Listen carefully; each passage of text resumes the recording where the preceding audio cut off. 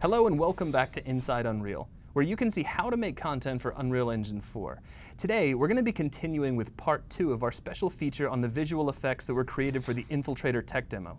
Once again, I'm joined by Tim Ellick, Senior Visual Effects Artist for Epic Games. Hi, Tim. Hey, Zach.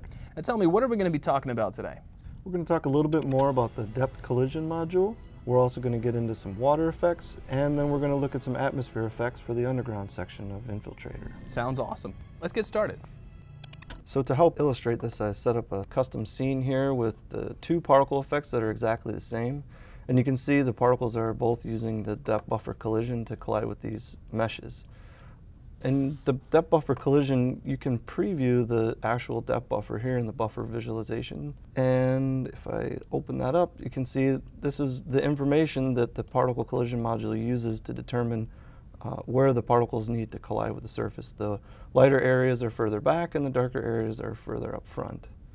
And if I just switch back to lit mode, you can see that even though these are both the same mesh, Oh, they are? they're the exact same mesh, the only thing that's different about them is the material. This is using an opaque material, while this is using a mask material. And as you saw in the depth buffer, the mask material writes to the buffer, so all these particles can collide and fall through the holes in the actual masked surface. So you're actually kind of poking holes in this mesh by way of the material, and the particles can fall through that. Yes. So if I take my effect and pull the emitter tab and the properties tab over here. Now these are two panels from the Cascade Particle Editor, correct? Yes, in Unreal Engine 4 you can tear the panels off and move them anywhere on the screen that you want them. And I'm just going to solo this emitter here so we can really get a good look at this. And I'm just going to increase my spawn rate to something a little crazy. So you can really see the particles falling through there. I'm going to reduce it just a little bit. So when we get into the actual collision module, there's several different options, and you can mouse over any of these to get a quick description of what it does. And so as you can see, the resilience controls how bouncy the sprite is. So if I set this to 1, the particle's just going to go crazy, bouncing all over the place. And if I set it back to 0.125, it's a little bit more reasonable. And then friction is just how sticky the surface may be. So if I set it to 1, the particles are just going to really adhere to the surface. And if I set it back to 0.25, they'll slide around a little more. If I set it to 0, they'll just slide all over the place. And we can also use these radius controls to offset the sprites from the surface so that they don't just clip right into the ground, so can get them to show up just a little bit more. So it's kind of like offsetting the collision surface? Yes. And then we have the response method, which determines how the particles are going to behave once they collide. You can set them to stop and they'll just stick right to the surface, or you can set them to kill and they won't go through the surface anymore. You can see that most evidently over here. That is just too cool.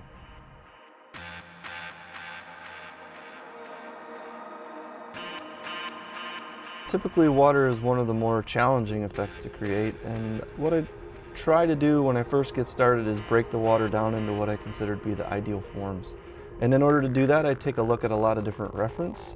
Sometimes I look at photography, but I also like to look at 2D animation like old Disney films, as well as the book Elemental Magic by Joseph Gillen, which I recommend to any effects artist. And you can see here that I've broken all of this down into like the 6 parts that I felt like I needed to achieve this particular effect. It's just sort of like a larger splash, and then another bit of water that just sort of lifts off the surface, then the radiating ripples, as well as some different droplet shapes which I can use on sprites, and then this drop which I can use with a mesh emitter. And once I get all those things together, I pull all that into Cascade, and you can see here's the final effect.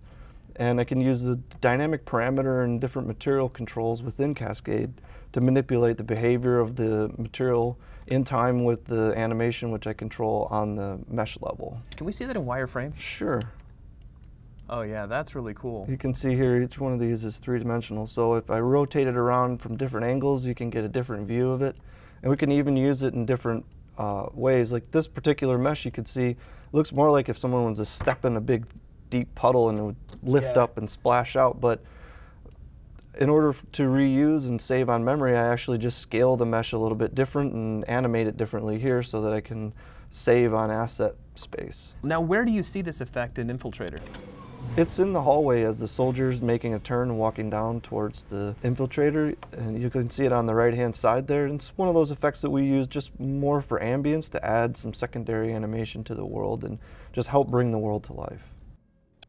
You can see in the background here there's a lot of mist and haze, and this is achieved with a mixture of particle systems as well as meshes.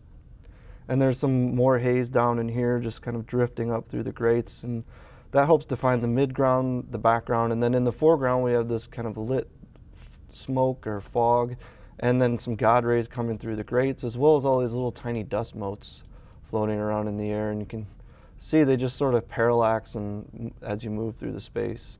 Yeah, they add a really nice depth. And these dust motes are kind of interesting because I'm actually using a vector field to control their behavior. And this vector field is just it's like basically if you think about it as a grid of velocities as I move around within this space. Each one of these little lines denotes a direction that the particle is going to move in. The lit translucency also is fantastic because I can just grab this effect here, and as I drag it around the world it updates in real time with the lighting information, so I no longer have to tweak a material parameter or an instance parameter. Oh yeah, that's really awesome.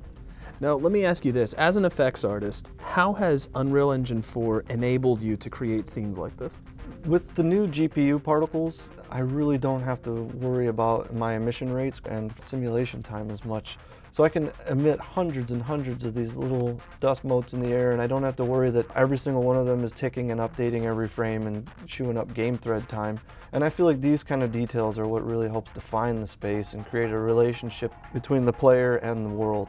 And best of all, we do everything in Cascade, so the tool is very familiar, and for anyone who's used to doing effects in Unreal Engine 3, making the move to Unreal Engine 4 with Cascade is going to be pretty straightforward. Very cool. Well, that's about all the time we have for today, so thank you very much for your time, Tim, and we will see you on the next Inside Unreal.